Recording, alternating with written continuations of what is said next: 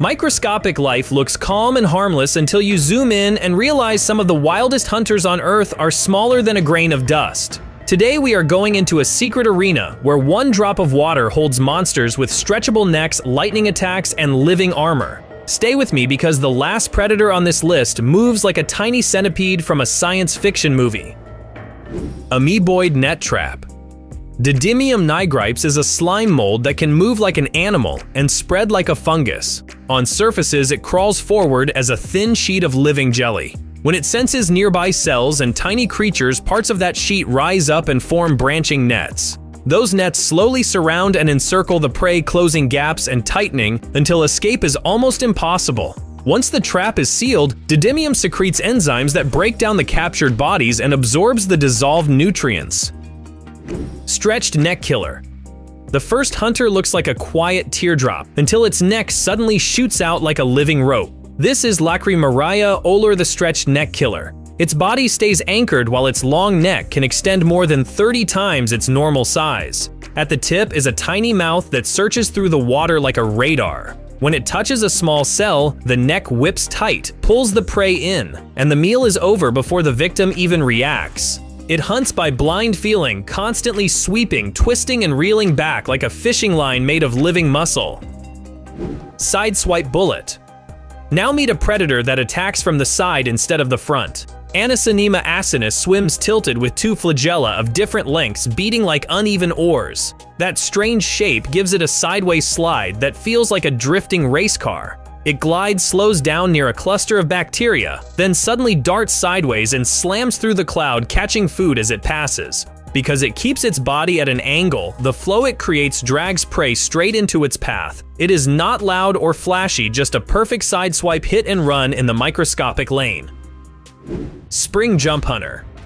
If you think jumping is only for fleas and frogs, Halteria grandinella proves that wrong. This tiny ciliate can suddenly spring through water in sharp little hops. Instead of swimming in smooth lines, it releases stored tension, flips its body, and launches itself like a popcorn kernel. Each jump helps it escape larger hunters and rush into fresh clouds of food. It is both prey and predator, at once bouncing between danger and dinner. In a drop of pond water, one of these jumps looks almost like a glitch in a video, a quick teleport that confuses anything chasing it. Thunderstrike body.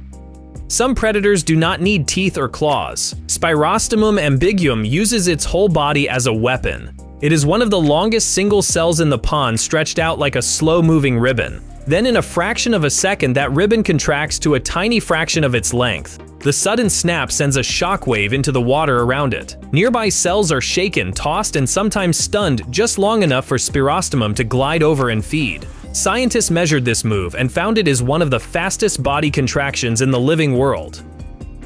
Armored micro tank.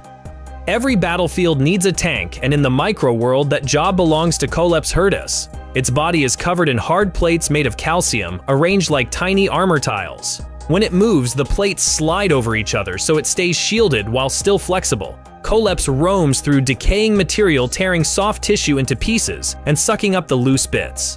Other predators can grab it, but the armor makes it hard to bite or pierce.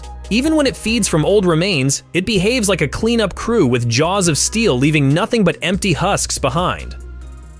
Spear body star. If you could shrink down next to Actinospherium eichhorni, it would look like a little sun with long glassy rays. The round body sends out dozens of stiff microtubule arms, each tipped with a sticky point. Tiny swimmers that brush past get snagged on those rays as if they touched a web. Actinospherium slowly reels the prey inward along the arm until it reaches the central cell, then wraps it in a food vacuole. It does not chase it, simply sits in the water column like a floating mine, letting the hunt come to it from every direction. Before we go further, a quick question for you. Which microscopic hunter so far feels the strangest to you and why? Drop your favorite name in the comments and share how you would describe it in one sentence. Bladehead slicer. Lithonotus fasciola is long and flat like a razor sliding through the water. Along one side, the cell forms a sharp blade-like edge. When it glides next to another ciliate, that edge presses in and slices through the soft outer layer. The victim's cell opens just enough for Lithonotus to start feeding on the exposed parts. It does not rush. It slowly moves along the surface, drawing out what it needs, almost like a careful carving process. Under the microscope, it looks more like a tool than an animal, a living scalpel that never dulls. Swordneck hunter. Trachylocerca sagitta has a body that narrows into a long sword-like neck. The main part of the cell anchors to debris while the neck explores the space above like a flexible blade. When a small swimmer passes close, the neck straightens and drives forward in a quick thrust. The prey is caught at the tip and drawn back to the wider body where digestion happens. That mix of fixed base and roaming neck lets it patrol a whole neighborhood without ever moving its center. It turns one tiny patch of pond into a guarded tower. Lightning grab snout.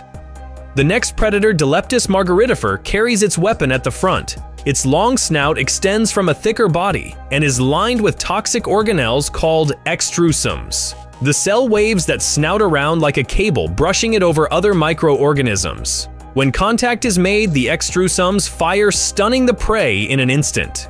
Dileptus then pulls the helpless cell toward its mouth groove and consumes it in one smooth motion. The grab is so fast that on camera it feels like a jump cut, one moment free, the next moment already captured. Spiral attack swirl. Persmeta torquata hunts with a move that looks almost stylish. As it closes in on smaller cells, it begins to spin, rolling its body in tight spirals. The water around it twists, dragging prey into its path the way a tiny whirlpool pulls in leaves. Once the victim gets close enough, Persmeta presses its cell membrane against it and starts drawing out the contents. The spiral is not just for show, it is a way to increase contact and keep food from slipping away. In a world dominated by straight-line swimmers, this spinning predator turns the hunt into a dance. Double whip fighter. Dynama platysoma races through the water with two flagella that beat in very different ways. One pulls the cell forward like a motor, the other trails behind and steers, flicking sideways to adjust direction. When it attacks, the front flagellum slows, while the trailing one whips hard, swinging the whole cell into a precise turn that lines it up with its prey. That double whip control lets it track and hit moving targets instead of just bumping into them by chance. It is part pilot, part fighter jet, even though the whole body is smaller than a speck of dust. If this micro world excites you, hit like and subscribe now so you can follow every new hunter. Jagged jaw grinder. Amphileptus hilgendorfi earns its place on this list with a mouth that looks like a microscopic chain of teeth. Along one side of its body, the cell forms a long oral groove lined with hard, jagged structures. When Amphileptus finds a soft-bodied prey, it presses that groove against it and starts a rolling motion, pulling the victim in while grinding it at the same time. Bits of tissue break away and are swallowed as the predator keeps moving. It can even work on prey almost as big as itself, slowly reducing it while staying in control of the encounter. Needle straw feeder. Acineta tuberosa takes a very different approach. It attaches to a surface and grows slender tentacles called suctorial tubes. These tubes extend outward like a bundle of tiny needles. When a ciliate swims past and brushes one, the tube sticks, pierces the surface, and begins to draw out the inner fluids. The prey often stays alive and moving for a while, but the strength flows away into the acineta cell. There is almost no visible struggle, just a quiet transfer of material through transparent straws until the prey is an empty shell. Harpoon tube hunter. Tocophryia lemnarum also uses suctorial tubes, but with a more explosive beginning. It lives attached to floating plant surfaces and extends short capture tubes into the water around it. These tubes can fire a fast harpoon-like structure when they detect contact. That shot anchors the tube to passing prey and opens a narrow channel. Tocophryia then pumps the soft contents through this channel into its own cell. It stands still, yet attacks with speed at a distance like a tiny living turret on a drifting leaf. Glide killer sheet. Ledinotus lamella looks almost like a soft transparent sheet gliding smoothly over surfaces. Instead of biting from the side, it can simply cover a smaller organism underneath its flexible body. Once the prey is trapped beneath that living blanket, enzymes start to break it down, and nutrients are absorbed directly through the contact points. The flat shape gives Ledinotus a huge feeding area compared with its volume, so even a gentle glide across a biofilm can turn into a long row of meals. It is less like a single hunter and more like a moving feeding mat. Slipper shape ambush. Loxophyllum meleagris has a body shaped like a soft slipper, wide on one side and thin on the other. It bends and twists that shape to wrap around prey, turning its own body into a trap. Sometimes it folds so completely that the victim vanishes from view inside the curves of the cell. Cilia along its surface keep water moving, bringing fresh particles close, while the flexible edges handle the capture. Loxophyllum is not fast, but its control over shape lets it turn simple contact into a full ambush. Toxic light ciliate. Pseudoblepharisma tenue is one of the strangest looking ciliates ever found, with a deep purple body that glows under certain light. Inside it hosts both green and purple partners that can use light to make energy. That means this predator can both hunt and harvest light. Some studies suggest that when it crowds prey into certain parts of its body, the mix of light pigments and internal chemistry can stress or weaken the captured cells, making feeding easier. It is like a living solar-powered trap, turning sunlight into fuel for the hunt. Micro-green invader. Helicosporidium parasiticum tricks the eye at first glance because it looks just like harmless green algae. The secret is that it lives inside insect bodies, hiding within their tissues. When an insect larva swallows spores, those spores escape the gut, enter the blood, and spread through the host. Inside the cells, they change form, lining up and twisting into helix shapes that slowly take over the space. As the infection spreads, the parasite uses the insect body as its personal greenhouse, drawing energy and material until nothing useful is left. Then new spores form, ready to move into the next host. Multi-leg chaser. Euplotes vanus walks more than it swims. Along one side of its body, many fused cilia form thick leg-like bundles called cirri. These act like tiny feet, letting euplotes run over surfaces in short, fast bursts. It can suddenly change direction, stomp through clusters of food and herd bacteria toward its mouth area. Under a microscope, it looks almost like a microscopic crab or centipede, lifting and planting its cirri as it moves. That walking style gives it a big advantage on cluttered surfaces where straight swimming would just lead to constant crashes. Before we wrap up this tour of tiny hunters, here is one more thing to think about.